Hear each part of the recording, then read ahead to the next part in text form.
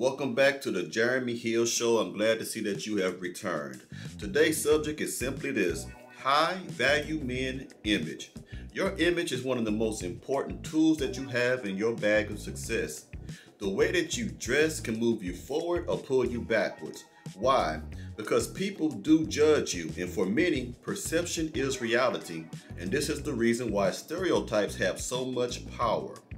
Now, before I go any further, if this seems like something that you like to hear about, do me a favor and hit that like button and subscribe. I'm going to be covering two parts of image, and here it is. The first part of image is simply this: the presentation of self on a consistent basis.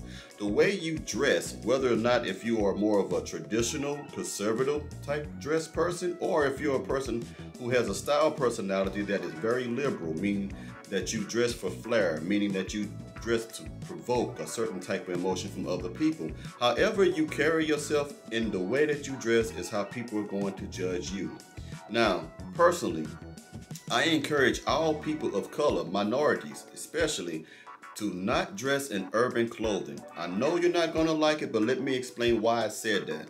For some reason, a lot of urban clothing have a lot of negative attention. A lot of negative stigmas have been attached to the word urban. And unfortunately, sometimes the word urban simply means black or poor or whatever it may be. Urban communities, urban style of dressing. No.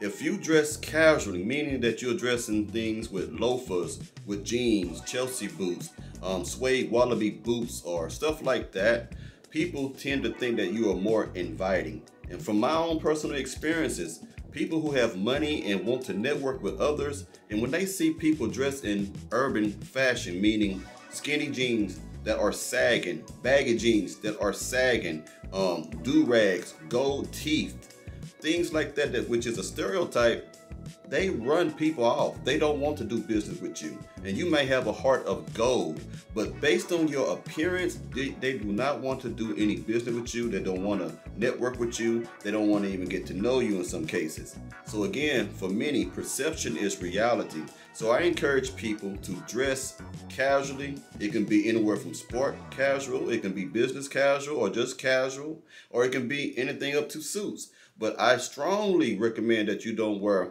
the traditional Nikes and the things that are associated with drug dealers or anything. And just being honest with you, dress in such a way that people feel, I would like to talk to that man. I think he's not threatening, because a lot of time people don't talk to you because you have an intimidating way of dressing, a way of fashion that is intimidating to people. And I'm just being honest with you. So I will tell you, the second part of image is reputation. People seeing you before they see you. What are people saying about you? Because if you have a bad reputation, for example, for doing business, if you have a bad reputation for messing people over that choose to get into a contractual agreement with you, then when you show up, no matter if you're in an Armani suit and have $8,000 shoes on in a nice business suit, they will not deal with you, because your reputation is also a part of your image. So the things that you do to other people also shape your image. So dress in a way that is non-threatening. I'm told you with loafer, with boots, denim jeans. Also, another thing for presentation of self is cologne. Start setting yourself apart from the pack by putting on cologne. Things that bring attention to you in a positive way helps your image.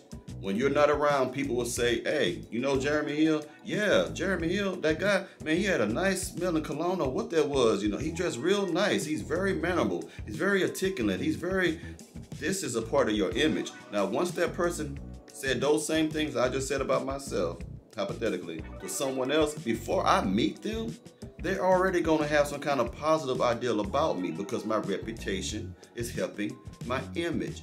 So again, people do judge you based on what you wear.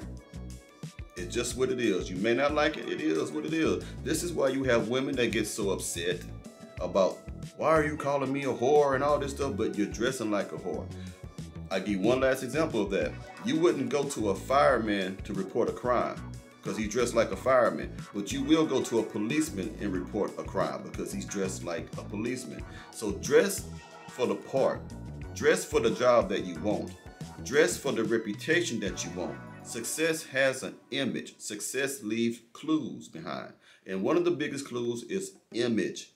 High value men understand the concept of image. It is powerful. When you,